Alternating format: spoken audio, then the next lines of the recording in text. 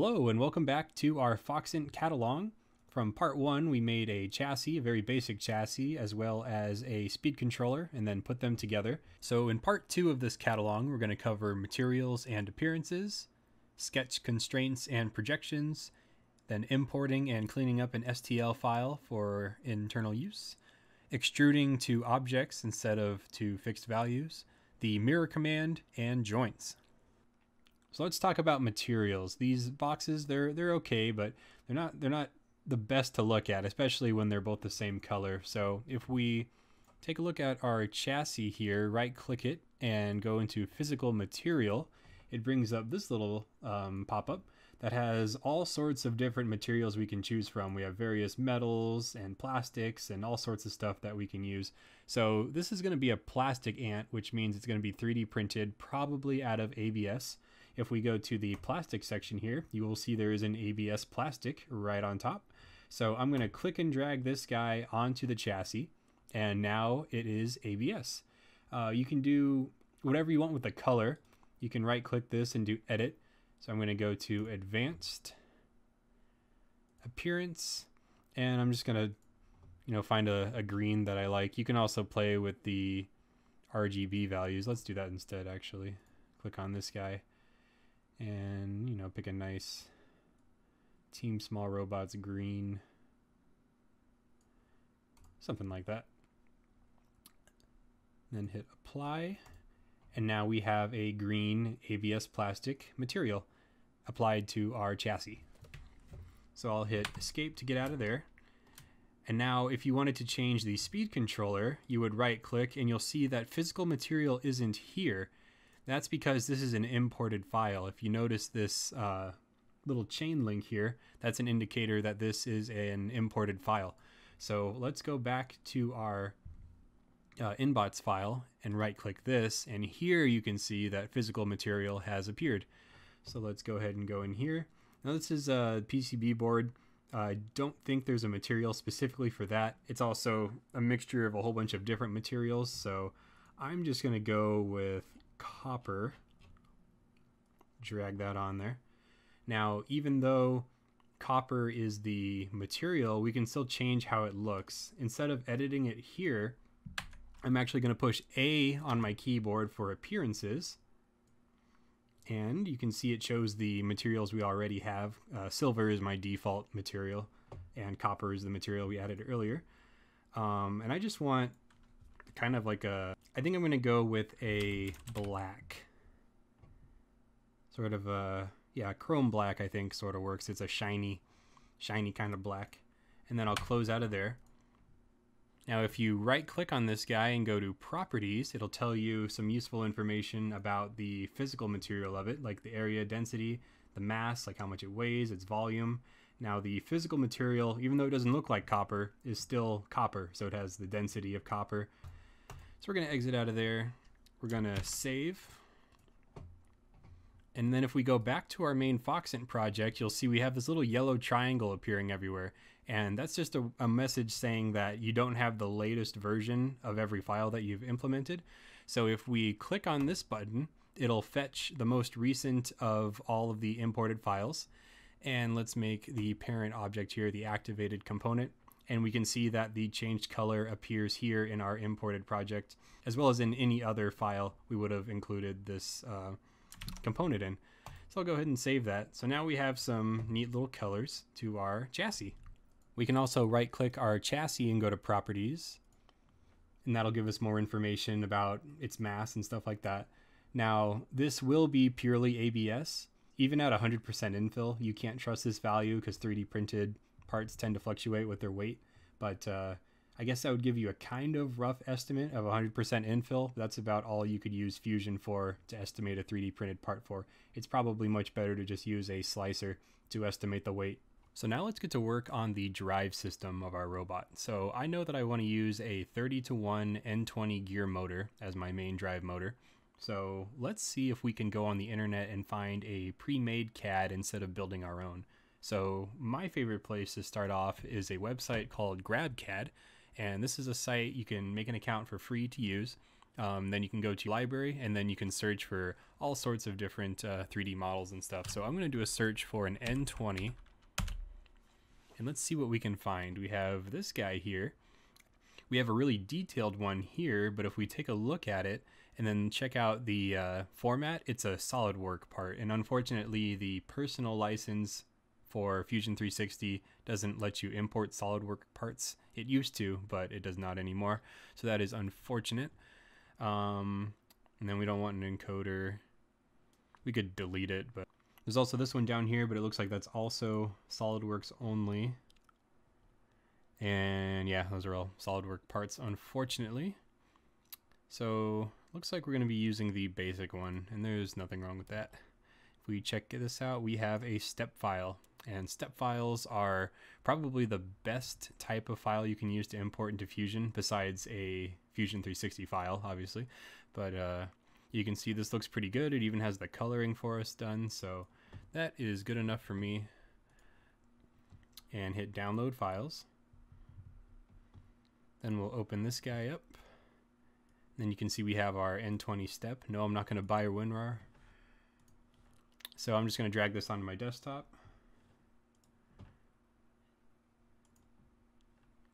And then open it back up in Fusion. So to import a file, you go up here to Upload, select Files, and then ignore all the weird stuff on my desktop. And we'll look for our N20. And hit upload. And it's that simple. Now we have an N20 good to go. There is one more thing we need to check though, since there's a few different gear ratios of N20 motors. We want to make sure the one that we are using has the same dimensions. So close this guy, wait for this guy to load. And with this guy open, let's take a look inside. So here is our motor. Let's measure this dimension by pushing I on our keyboard to bring up the measure tool, and then click on this line, and that says 9 millimeters. So I just so happen to have an N20 motor in front of me, and it is also 9 millimeters. So that means we do have the correct CAD file, and we can use it in our robot. So I'll close out of that since we don't need it anymore. I'm going to right click on the Foxant head component and do a new component, and let's call this drive. We'll use this as a component folder to hold all of our drive stuff. So with that activated, we will drag our N20 in, and we have a neat little motor inside of our robot now. I'm just gonna rotate this to the orientation it's gonna be in,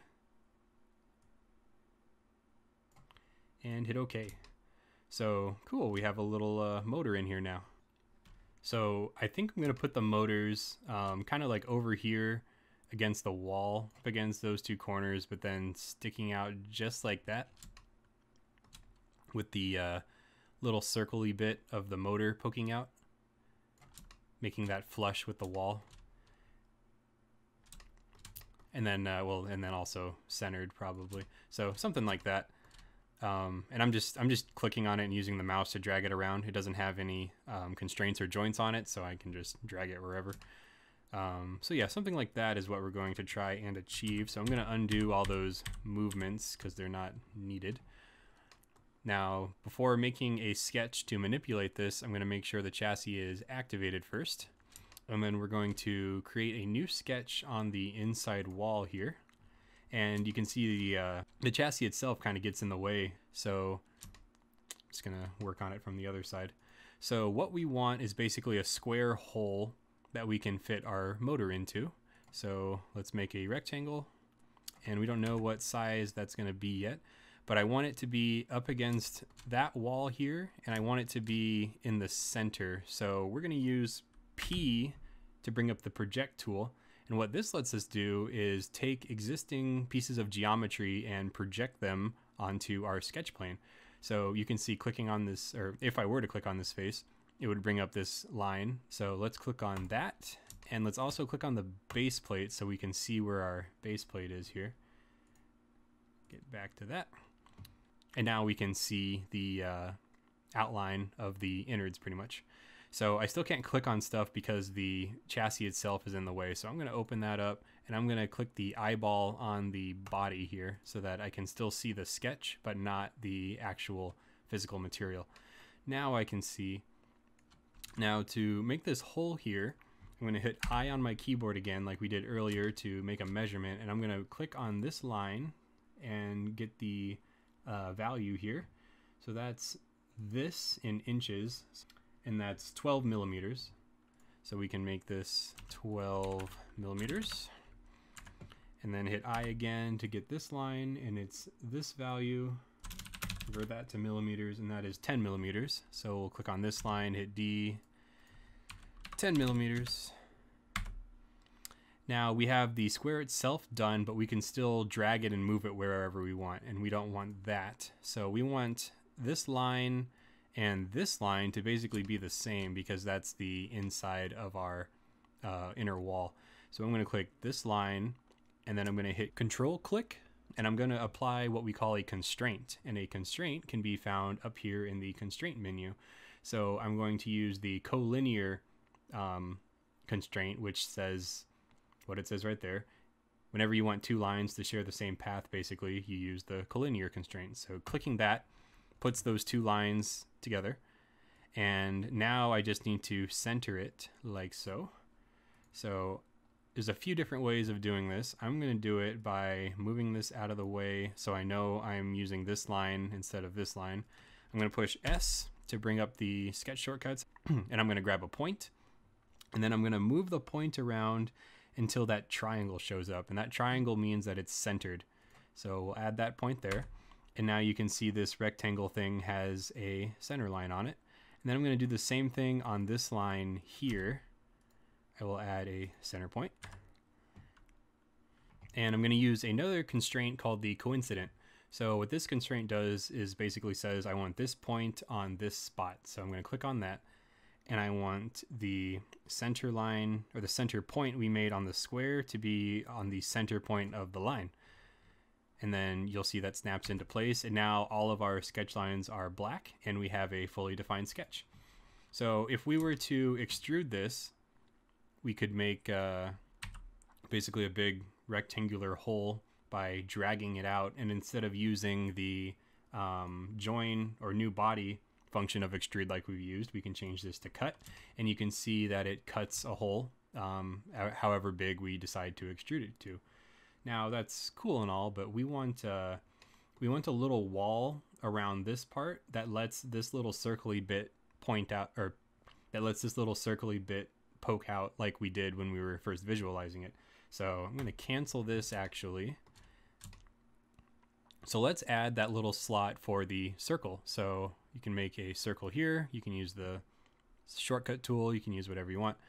And we'll throw a circle in there. I'm going to hide the body again. That sounds like criminal activity. And we want this to be directly in the middle. So we can do that by making a line. We can do that by doing S and then line, or you can actually just push L on your keyboard and it'll bring up a line. And you can see it turns into a square here, and that means the first point will be fixed to that intersection there. And I will put that other one here and click. And now we have a line going through the middle. So let's use another constraint called the midpoint. You can see it's a triangle just like when we were adding these guys. And we will click on that. Now it's prompting to select sketch objects or change constraint types. So what this needs is a center point and a line to be centered on. So the point that we want to center is this circle, and we want it centered on this line. So doing that snaps it into place. Now this is still blue because we can still make it bigger and smaller. So let's get a look at how big that circle is over here. We're getting 4 millimeters roughly. So I'll hit that guy, push D, 4 millimeters. And now we have a little circle in the middle of our square. If you hover over these, you'll see that this line kind of divides the two faces. Since this line is only used to position the circle and it doesn't actually define the shape that we want, we can convert it to a construction line, and we can do that by pushing X on our keyboard with it selected. And now if we hover over this, it highlights the whole box like it should. We could do something like this and then extrude this, make a hole like that, and that would let us make a little hole to cut this in. But the problem is, to actually position it here, I want to be able to drop it in from the top. So I'm going to delete that extrude, edit this, turn the body off, and let's add some lines from here to the circle to make like a slot sort of. So these are blue because we can move them around all over the place. We want them to be straight up and down. There's a few ways we could do that. We could use the vertical horizontal constraint, which forces lines to be horizontal or vertical, or we could use the perpendicular tool and say that we want this line and this line to be perpendicular to each other. Both methods work, as you can see here.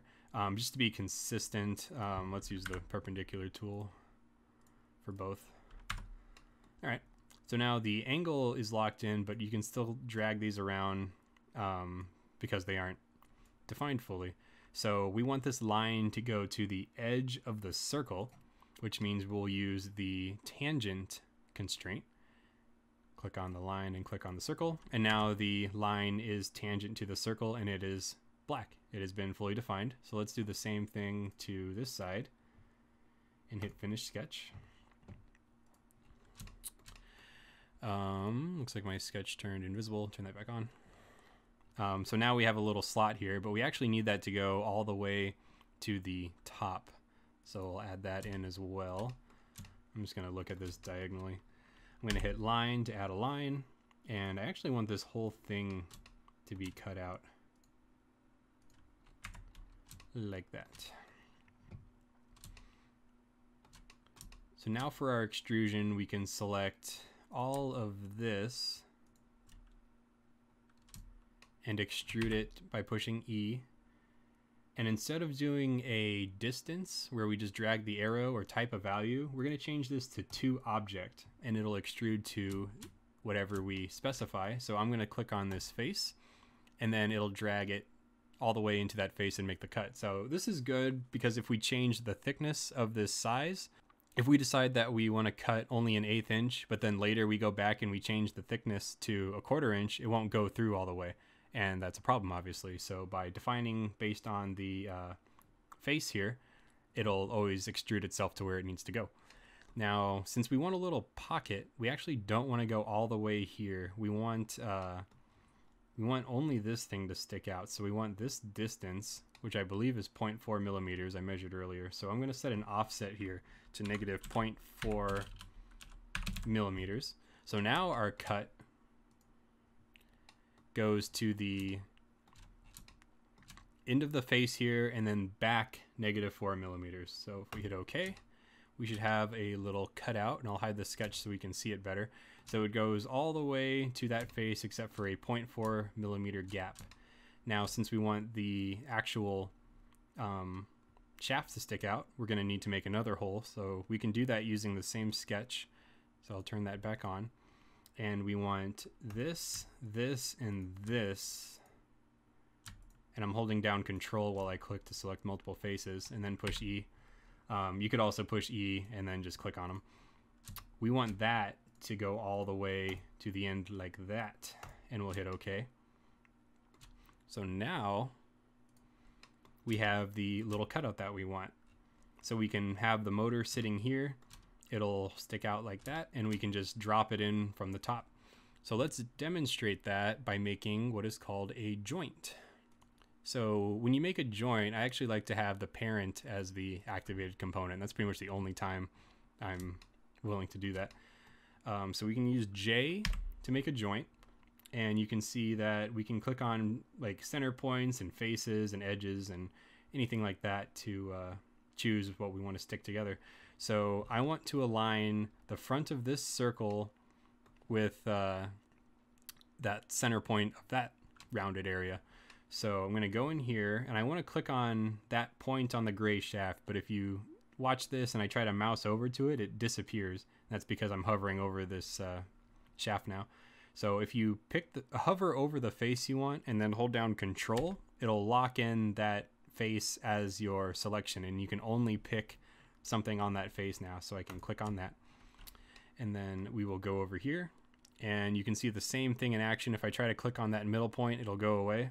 But if I click on, or if I hover over this face, hold down Control, now I can only select points on this face, and that lets me click on this.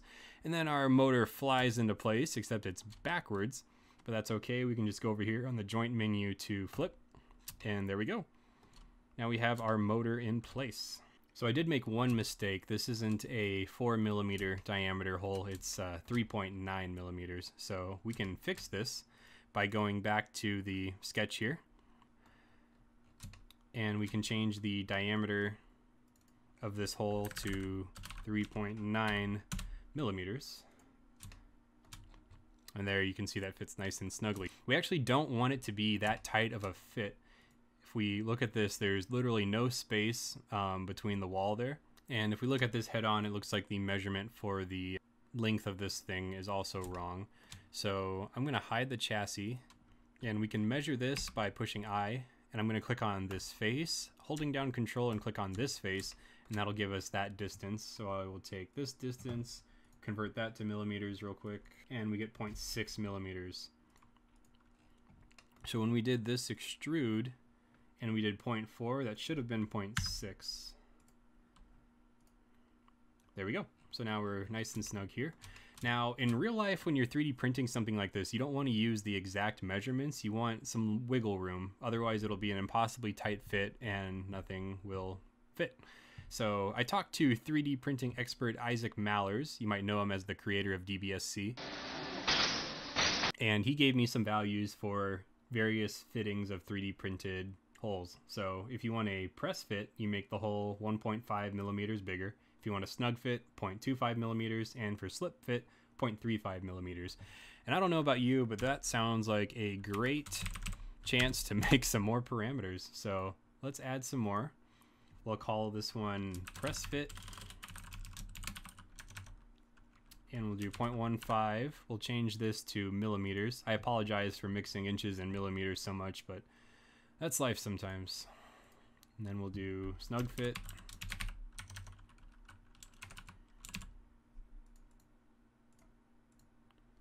And slip fit.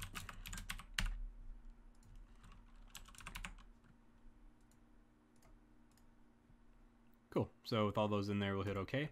So let's readjust our sketch with those fits in mind. I will go back to our chassis here, turn this sketch on, and double click in here to take a look. So instead of 12 millimeters, we'll do 12 millimeters plus, let's do snug fit. So that'll make it a tiny bit wider. And then we'll do the same thing with our hole, plus snug fit. And the height also plus snug fit. So now if we finish the sketch, and I will make the Foxant component the activated component, so everything is purely visible. Hide this sketch so we can get a better look. Now you can see we have a little bit of wiggle room here. And same thing, if we look against this wall, there's also a tiny bit of space in there. So that'll be great for just for sliding in our motor in, and we won't have to do any sanding or grinding or anything like that. So if we were to just drop the motor in here, it would just sort of fall over because there's nothing holding it up. So let's add a little support to it. So the chassis is my activated component. So I'll create a new sketch on the base plate, and I'll just make a little rectangle to sort of hold this all up. So clicking on this intersection for the first point, and then the first point or the second point will be out here somewhere. So we're going to want not only a support, but we're going to also make it turn into a wall when it gets higher. So I'm going to add another set of lines here to be our wall. And we need to make everything fully defined. So the wall is going to be a snug fit. So let's project with the P key. Get some of the motor geometry. And we'll say the distance from here to the motor. So actually, see how it's saying 0.1 degrees? That's because the lines are not parallel. So let's click on this guy and use horizontal vertical to make it a straight line. Now we'll select these two. Come on. Hit D, and we'll say snug fit. Or actually, it should be snug fit divided by 2 because we want the total area here. So like that side has space and that side has space. So yeah, snug fit divided by 2. And then this one, same thing, except this one will just be snug fit because I have it pushed up right against the wall here. And I'm doing that because I don't want to make this wall any thinner. So we're going to use all of the snug fit extra space on the back side. So those lines are defined. Now it's just how thick do we want the walls to be. So let's try 1/8 of an inch. And then we'll do the same thing here. So click, control click, D. And instead of typing it again, you can just click on another dimension and that'll automatically change it. So if I change this to a 1/16, it updates both. And actually, now that I see that, I think a 1/16 inch will do us just fine. So let's select all of these guys. I'm just holding down control while I click, and we'll do extrude. And instead of making a new body, we want to join so that it's still one piece. And we will change distance to to object. And I'll hide the electronics here, or sorry, hide the drive. And we just want it to go to this face basically. And now we have a cool little platform for our motor to rest on. Turn the drive back on. There we go. And let's also extrude those walls up. So we'll go back to this guy again, select just the wall part this time. We'll do another extrude, and we want this to go basically to the top of the motor. So we'll do 2 and then click on that top face. All right, and now with those 2 extrudes put together, we have this little cubby that we can put our motors in.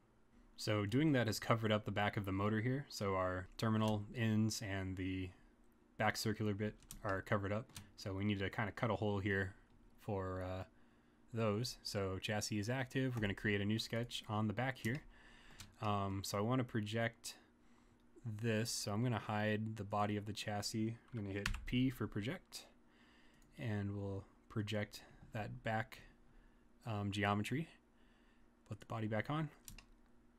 And I'm thinking we can just kind of put a line like this, horizontal line, and just kind of have it barely under the back of the motor here. So I'm going to take a line that goes directly down and make it a vertical line, construction line. And then I'll say from that point until here, not the line, the point to here. And we'll say like slip fit, that's what I mean. Okay. And then we can just kind of just cut all this out. Extrude from distance to object, and the object will just be back here. And when we do that, technically it's cutting through the motor right now, but since it's an imported part, you don't have to worry about it. But just in case, you want to make sure you're cutting only the chassis. So it's always nice to open up objects to cut and check or uncheck anything that you don't want being cut. So we'll hit OK there. And now we have a little lip back here, and that'll keep the motor secure and we can get to the wires. So that's looking pretty good. So now we would do that to all the other sides. So you're thinking, oh man, I have to do all that again, but no, you don't actually. So we're going to use a tool called the mirror command.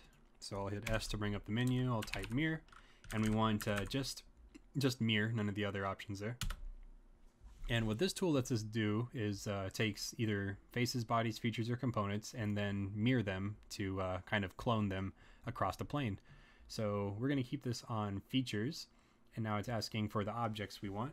So we can actually not click on anything here, but click on the objects in the timeline, and then I'll hold down control so I can select multiple of these. So we're going to just click on all the extrude commands that we used to make that. So all those guys. And then we'll select our mirror plane. So this is the plane we want to mirror across. So I'm going to pick this plane here that kind of cuts the chassis in half. And if we click on that, you can see it's kind of forming the shape of what it'll look like on the other side here. Then our last option is the calculation method. So optimize, identical, and adjust, these all do the same thing. It's just the optimized version will run faster, then identical will run faster than adjust, and adjust is the slowest version. So they all do the same thing. It kind of depends on the computation you're doing. So if optimize doesn't work, do identical. If identical doesn't work, do adjust. So let's see if optimize works. And it did not get the bottom one here. So let's double click on this to change it, and let's try identical. And that did work. Okay, so now we have that other side done. And now we want to get these front parts as well. So we're going to do another mirror. And we'll select those again. And for our plane, we'll do this one that cuts it in half the other direction. Now you see the gray preview is only showing the left side. It's not doing the right side because we also need to copy that mirror over. So I'll go back to objects here, control click on the mirror. And now both are in the preview. So let's try optimized. Nope. So we'll go down to identical, and that one worked. Cool. So now we have our 4 little motor mounts. So now let's add some wheel hubs to the drive system. We'll go online, and instead of looking for a step file, let's try an STL file. And here we are on Thingiverse. So this is another place where you can get 3D models, but I think they're more STL focused. They're not too big on step files. So we're going to look for the small hub, which was a hub I designed. It is a super simple motor hub or a wheel hub. So it's as simple as you can get pretty much. It's a hub with a hole in it for the shaft, and then you just glue the wheel on. So let's download this, and that'll give us a zip file. And then just like before, we'll grab the files and we'll drag this onto our desktop. And then back to Fusion, we'll hit upload and do the same thing. We'll select the file and get that imported. You typically don't want to import STLs because their geometry is defined with polygons instead of surfaces and rounded corners and stuff like that. You'll see what I mean in a sec here when we open it up. So if you take a look at this guy, it looks pretty different. We have all these weird lines. The surfaces aren't smooth. They're polygons, like I said, triangles and stuff like that. And this is a problem for us because if we want to add a joint to this section here, it doesn't know that it's a circle because of all these lines, and it isn't a circle technically. So to convert this, we need to play with it a little bit. So the first thing we want to do is go over to bodies here, and you see that this is a mesh body, not a standard body. So let's convert that to a B-rep, which is our typical Fusion body. So now it looks a little more familiar, but we still have a million of these lines everywhere. There's a lot of videos on how to clean up STL files, and it's kind of an ordeal. So we're just going to change what we have to change. We're going to go to the Surface tab up here, and that's a new tab we've never gotten to before. This is where you handle your mesh and surface type stuff. So we're going to use a tool called Merge. And what you can do is click on a face and then click on a face next to it. And that somehow tells Fusion that any face on the same plane should just be one face. So we'll hit OK on there. Oh, and it kind of missed some there. I'll grab the others and then do another merge. Okay, so now that's a nice flat surface. This is a nice flat surface, and it got this. What Fusion struggles with in STLs is rounded features like this. So we're gonna clean up just this inside because it's kind of a bit of an ordeal, like I said. So the issue is if we zoom in here, see how this isn't a perfectly round shape? If we look at it here, it kind of zigzags. So it comes out and then it comes back in, and it's like a wavy pattern. It's not a perfectly round pattern, and that's where our problems come from when trying to merge. There's a video that I found about cleaning up rounded edges like this. The guy's method takes forever, and I have a faster way, so I'm going to link to his slower way if you want to see that, but I'm going to show you guys the faster way. So with this, we only have one component, so that's going to be our activated component. We're going to add a new sketch. We're going to put it on here.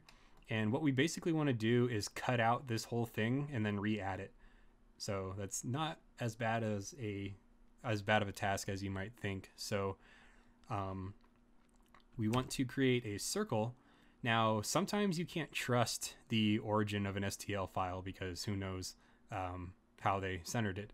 So just to be safe, instead of using this to define our middle point, which looks like it's fine, but just as an example, we're going to pretend that this isn't here or it's off center or something like that. We're going to use the project tool and we're going to zoom way in here and we're going to grab 3 points on the inside, like the biggest diameter that we can find here. So 3 of those guys.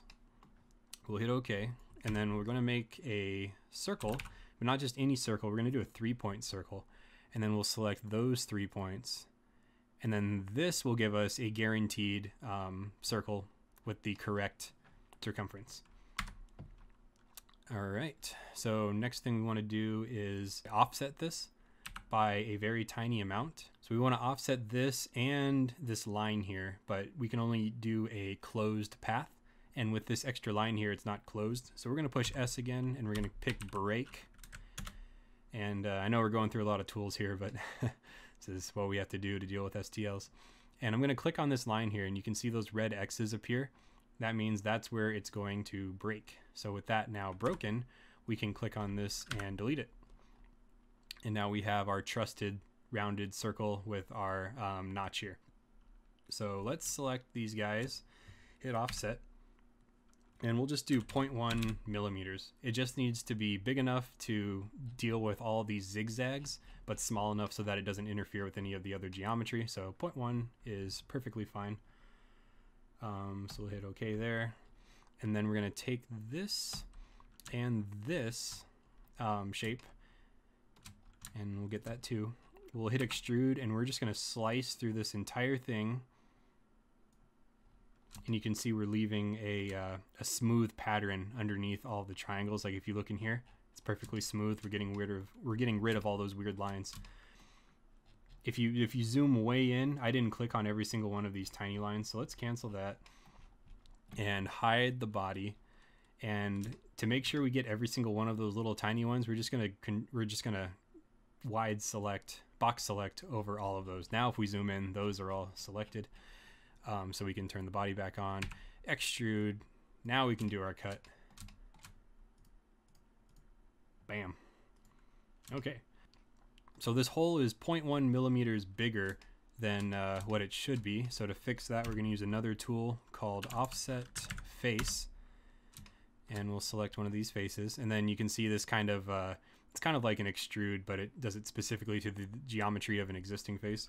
So we'll do 0.1 millimeters, except we type it correctly, 0.1 millimeter. There we go.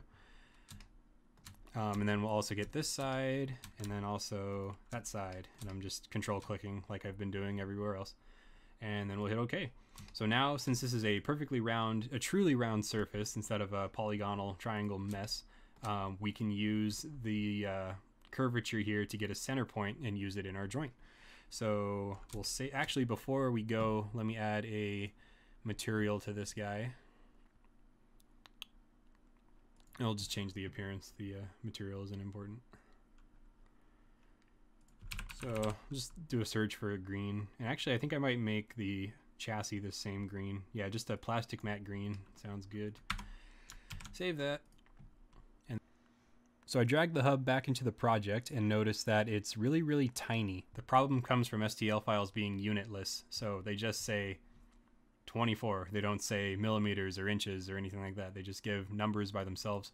So I think the problem is that this STL was in centimeters actually, and then converted into inches. So to scale that, we can use the scale tool.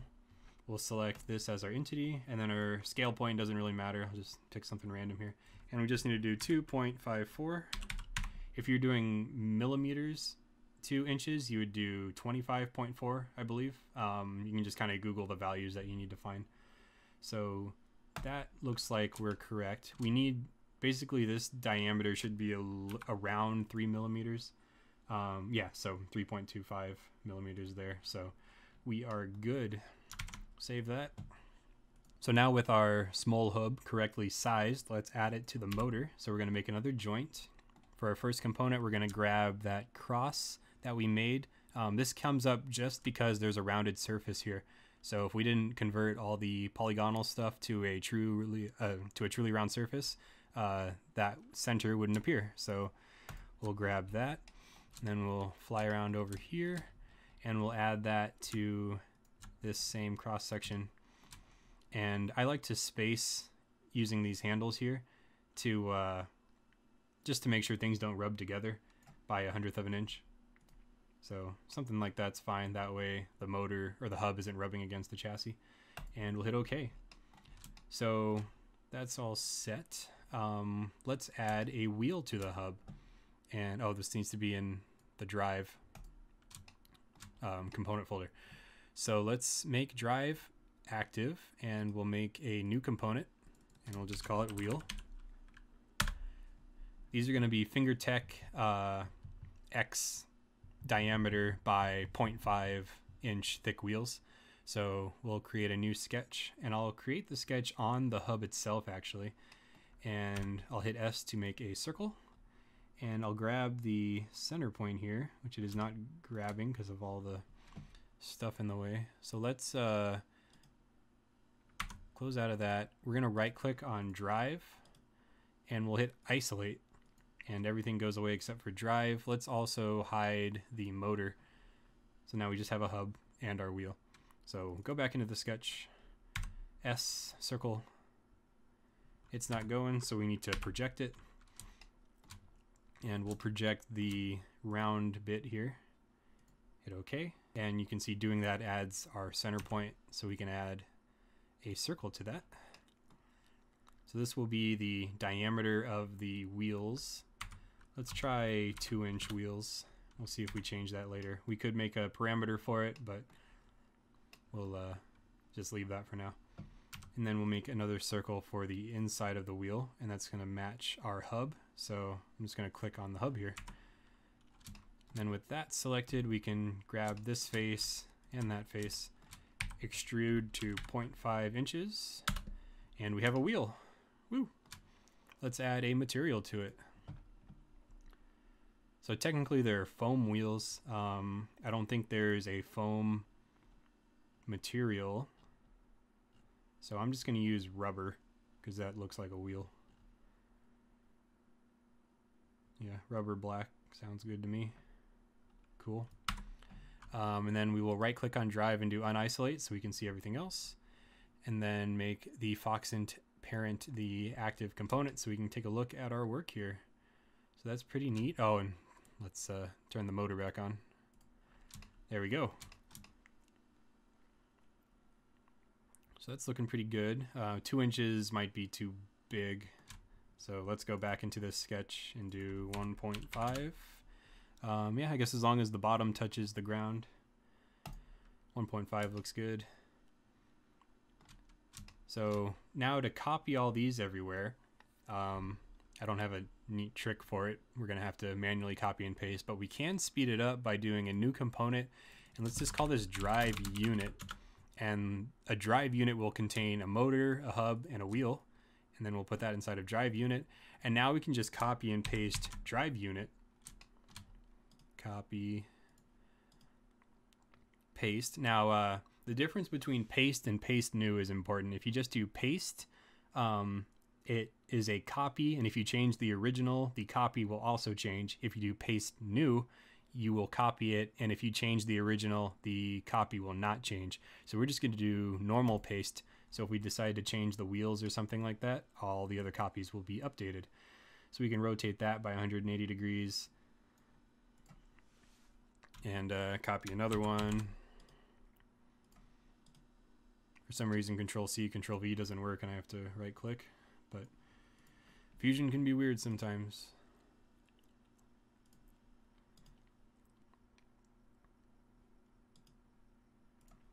paste. And I'm pasting them into the parent folder that I want them in. And you can also see that it brings the joints we made along with them. So those joints are already copied. And you know, we should have actually jointed the wheel to the hub before we did this. So let's go back in time here. Now, instead of doing a joint, I'm just going to do Shift J to make an as-built joint.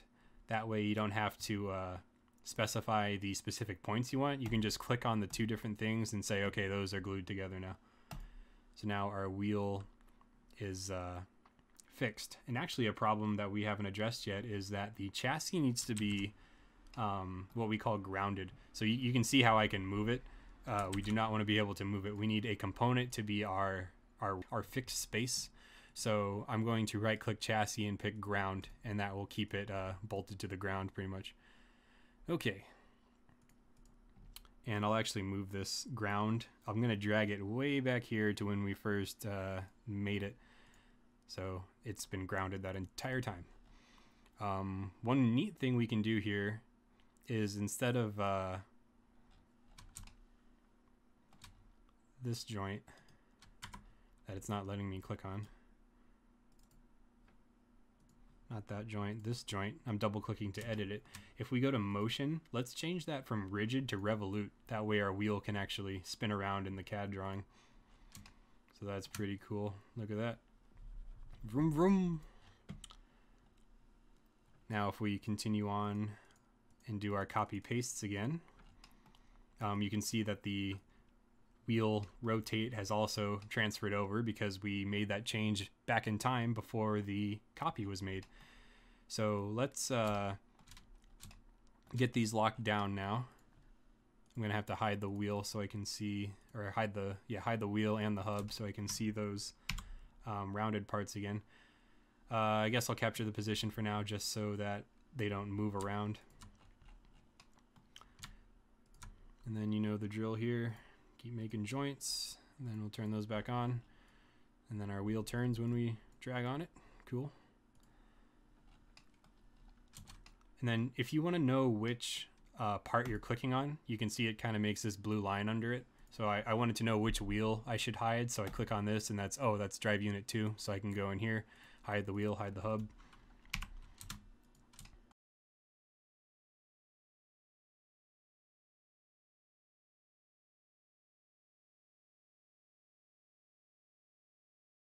Those guys. Now I have a cool little monster truck looking robot. So these all turn now.